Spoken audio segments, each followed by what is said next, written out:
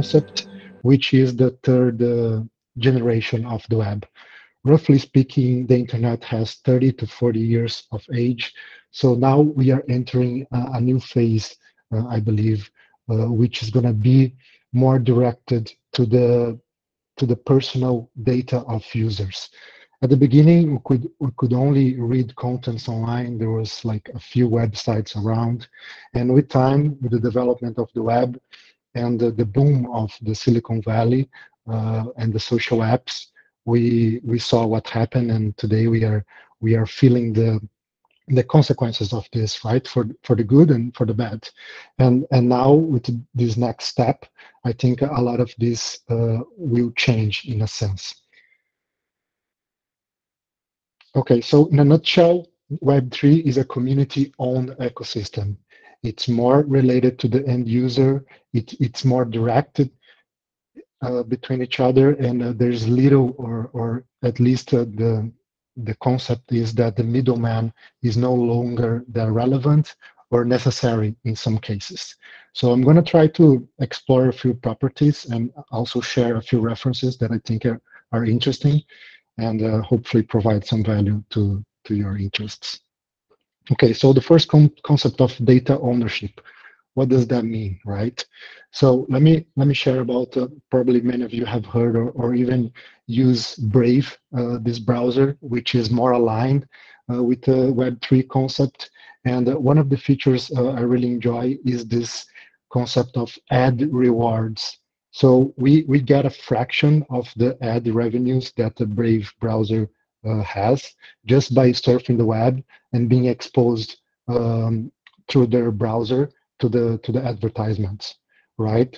So this browser has an integrated wallet, and you can see that we get basically this fraction of the rewards through this basic attention token, which is a cryptocurrency, right? So I've been using this browser for a couple of years now, and it's not like I make money surfing the web. It's only a few dollars, but I like the symbolism of this, like from today where we have nothing at all related to our data to this, which we get at least something for being exposed to so much advertisement online, right? So this is an interesting concept, and this is one of the characteristics of what many of these protocols and new products, which are called DApps, decentralized apps, also try to reproduce. Okay, another concept is permissionless. So today, the current state of the web, we are very dependent on many of the big tech giants, right? Amazon, Google, Facebook, and so on. So blockchains has this concept of not needing that much permission to do anything, to create a new product, to basically fork an open source project and create our own versions of what we believe in terms of product or even vision, right? So I'm going to share with you a few examples. The first one is called LivePeer, and this protocol is decentralized and works on top of the Ethereum blockchain, and it's basically an open source video infrastructure. And I think this is interesting because, like, today, 80%, this is a data they produce on the website, 80% of the internet bandwidth is consumed by video streaming. Now, everyone knows why. Like, this is such an important media format, and they offer a different sort of experience for those who would like to maybe create a product which is video-based or even a streaming service. They use a P2P method of allowing this bandwidth to be consumed. So, without going into much details, it's a different way and a more decentralized way of distributing and also allowing people to have more ownership of their own content, right? So today, like the major or the biggest platform of video is YouTube, and this comes to challenge in a more decentralized and open source way. I don't think I need to preach the open source benefits to our audience. Any developer person interested on the internet knows this. The more decentralized and the more open source, the more power and even different sorts of innovation end up happening, right? Okay, another concept is this sense of interoperability. I think everyone has felt the problem with login and passwords today, and I think this is one great example of an utility that we already have access on Web3 protocols. Instead of having many different logins and passwords, we only need a wallet. And today, the most popular is MetaMask. So in this example, this is the Mirror protocol, which is basically the medium of Web3. You can create articles, and there's different features that you can work with your own content. And if I want to log in on the website on this protocol, I just need my MetaMask, and here we go. I'm inside the protocol. So I know it may seem small, but this is such a like I think a good evolution of what we have today, which is like hundreds of different logins and forget passwords experiences. That I think this is a nice touch. Of course, there is challenges with management of wallets and so on, but let's not get into that. And here's an example of an article that you can start interacting with right away. And if you like, for example, a project, you can crowdfund directly on the protocol, and it's all going to be stored on the Ethereum blockchain. Here's another feature. There's the subscription feature that they released just a few weeks ago. So any creator, any person who writes online can have their entire user base already interacting and supporting them through this protocol. Okay, another concept, and I know there's a lot of jargon and new words, but I think I strongly believe this is like one of the most innovative and important terms of this new concept of Web3. I think smart contracts will be as important, if not more, than what the smartphone was in the beginning of the second phase of the web. I think this will completely change a lot of the products, the services, and also the way we operate as a society. At least it has the potential to do so.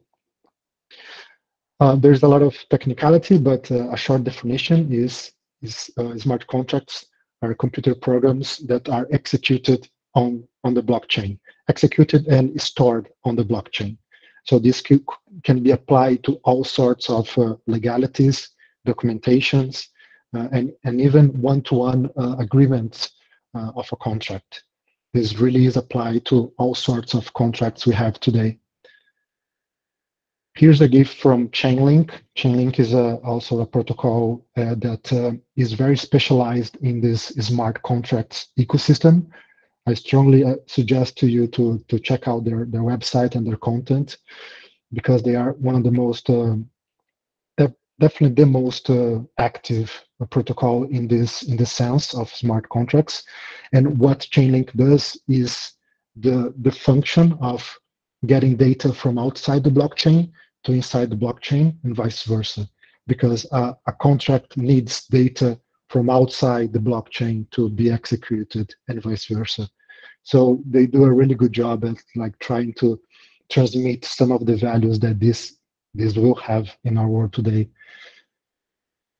Okay, a few different applications for smart contracts today. First is DeFi, and this is already a huge topic that we could go so many ways. So first, I'm going to share with you a guide or content that's related to this. Bankless is an organization that produces a lot of this content. Definitely check out their newsletter because there's a lot of good insights about economics and the importance of this new method of moving money around. Basically, that's what crypto offers. We mostly hear in the mainstream media bad things about crypto. I would say it's very easy to to see the news, hacking problems and people losing money for pyramid schemes or things of the nature. But I would say that there's a paradigm shifting coming, and this sense of not needing a bank is at the core of the DeFi movement, decentralized finance. Sorry, I didn't clarify what it is for those who don't know. So it's basically decentralization of finance. And I don't need to also sell to you why banks don't have our interest in mind today. So this new movement of decentralization will allow us to have more sovereignty and power about our own money, right? So another example here is Aave. It's a protocol that offers, it's a liquidity protocol, one of the biggest DeFi protocols today. And it's open source as well. Anyone can build on top of this. So if anyone has any idea for innovation in terms of finance, this is ready available to be forked and to offer all sorts of different products for people. And in terms of governance, it's governed by the community. So all these protocols have that in common. It's besides being open source, anyone can participate in the community. Their Discord channel is open, and if you're interested in this particular protocol, you can acquire their token, and you can participate in the voting system, and ideas, you can propose new ideas, and so on. So this is really an integral way of being part of a movement or organization and have the influence by doing and by contributing. So getting back to the title, creator is anyone who is involved in this sort of organization and has some skills to offer to a community. So just like we are exploring here a few different protocols in terms of media, finance, I'm sure any of you could apply your skills or your knowledge to all sorts of protocols that already exist. Here's another example of a DeFi product. It's called token sets, and it's basically index funds. Anyone today can create an index fund based on what they think is interesting in terms of investment, right? So you can create a wallet with different cryptocurrencies, and you can offer this index fund for anyone to interact with or to invest. And of course, you get a share in terms of rights and in terms of returns of investment. So this paints a picture of just a few years ago, especially here in Brazil, where things are not accessible in terms of investment products, where we didn't have much access to this, where we can create our own index funds and offer to people a way to invest smarter with their money, right? And that is not to say that this is completely safe, or there's of course there's all sorts of challenges, and today the crypto market is very volatile because speculation is at the core of everything that moves, not just crypto, but any other market. So this is just a possibility for those who are interested and want to advance their financial or their investment strategies. Okay, another big industry that might be impacted by this sort of innovation is the insurance. This is a huge industry that it operates all around the world.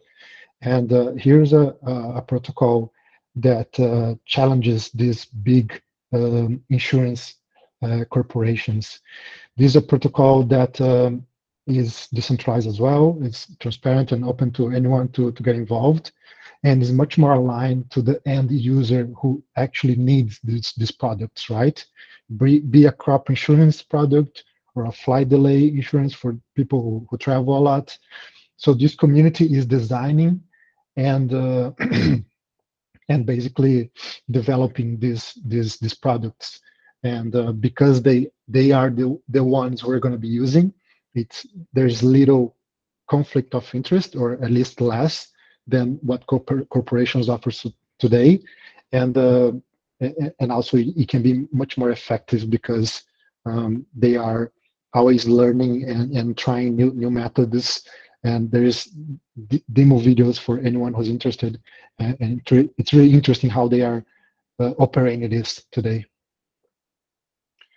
And here's another infographic from Chainlink demonstrating how this works, with a data source outside the blockchain and a Chainlink node which does these transactions between outside and inside the blockchain.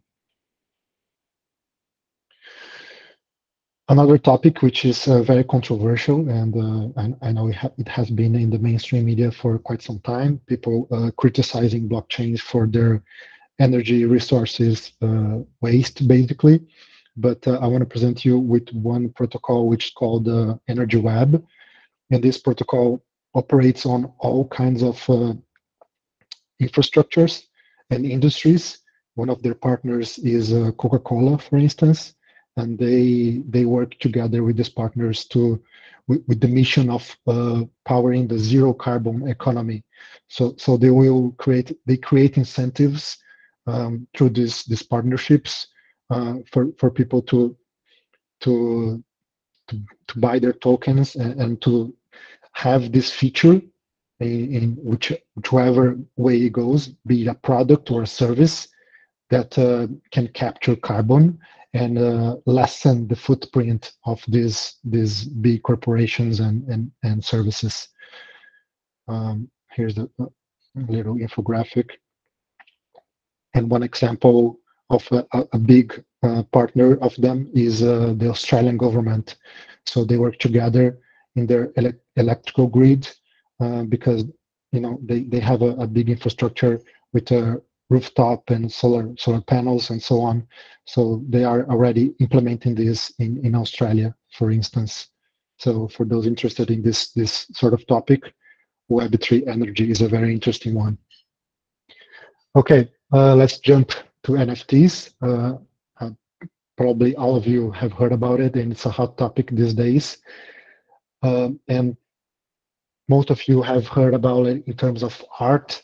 This is just an example of a NFT that was sold for over 400 ETH, which is basically $1 million.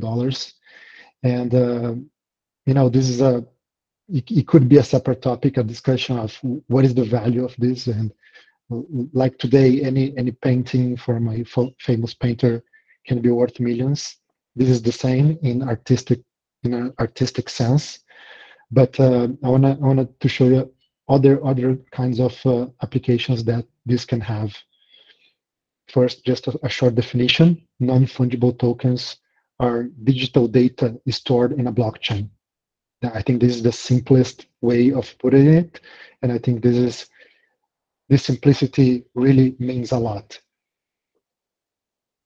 Maybe an easier way to understand is like if decentralized finance is money Legos or the internet of money, NFTs is media Legos. So another way of producing and distributing media.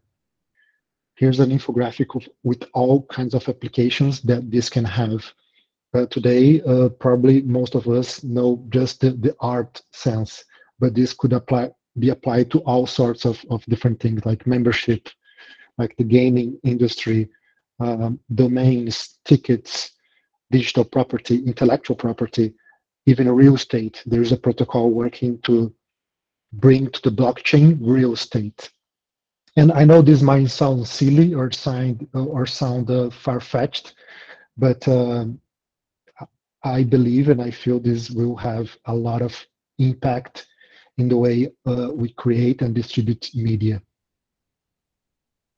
OpenSea is the biggest protocol in terms of NFTs, which is also open source. So anyone can fork their code and create a subproduct or a product based on their infrastructure, which is really powerful if you think about it.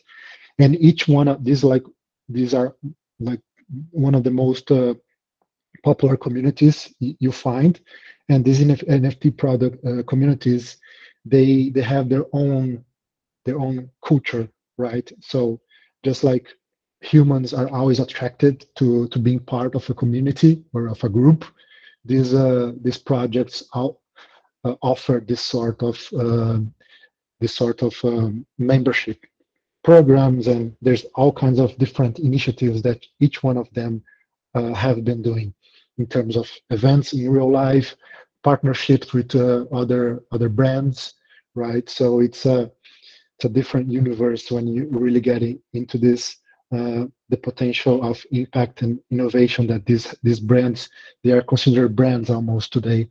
It's a different kind of brand because there's no ownership in terms of corporation. They're very distributed, but the impact and the real value that people have been providing in this sort of communities is really mind-blowing. This is one protocol I particularly enjoy. It's related to football. So just like when I was a kid, I used to trade cards with my friends. Today, I do this on the blockchain, right? So it's a different kind of interaction. And each card has their own traits, their own categories based on scarcity, right? So the value oscillates like any other NFT. And here's an example of their community, how the discussions happen on Discord. Anyone can follow the rules. You can suggest or anyway just be part of the community. And so there is this sense of ownership that you are providing value with your own inputs and insights, and you can influence the direction of any of these protocols can take. Okay, lastly, metaverse, another big word that all of you definitely have heard. And a short definition here is the hypothetical iteration of the internet as a single universal and immersive virtual world. This I took it off the internet, but I don't believe it's going to be a single. I think it's going to be probably a multiple metaverse experiences that people will have. And probably all of us, when you hear the word metaverse, we connect to the gaming or because that's a lot of the innovation today in terms of augmented reality and virtual reality are related to games. But I think this will take many different turns. Here's just a graph from Cointelegraph projecting the market size of the metaverse. By 2030, they project that this market will have over $1 trillion in size. So that's quite large. And just last year, Meta spent, besides changing the name to Meta, they spent $10 billion on different initiatives inside the company related to this. And here's a little clip from them showing different applications and going outside the box instead of like just having that typical game experience where everything is gamified. These are different kinds of applications in terms of education, in terms of medicine, that will allow people to have different experiences as a whole. So I think this is coming, and I think this is going to be the next step of how we interact with these things and what we understand the internet can take us. So because of time constraint, that's all I had to share with you. I hope there was some value in some of these protocols. Again, repeating just what I said before, I think it's part of our job to be aware of these things because this will influence the next generation of products, services, and how we interact with the internet. I think there is a parallel between the beginning phase of the internet where everything was decentralized and more pure in a sense to today where there's a lot of monopolies in terms of ownership of data and the independence we don't have today. So this is a new potential direction that I think the internet can take, but it's really up to us how much we want to invest our education and our minds to understanding, because there's a lot in terms of education, a lot to learn, and a lot of innovation that is also connected to this. So if any of you have any questions, please let me know. There's my email as well in the hub. We can continue to discuss this, but thank you for your time and attention.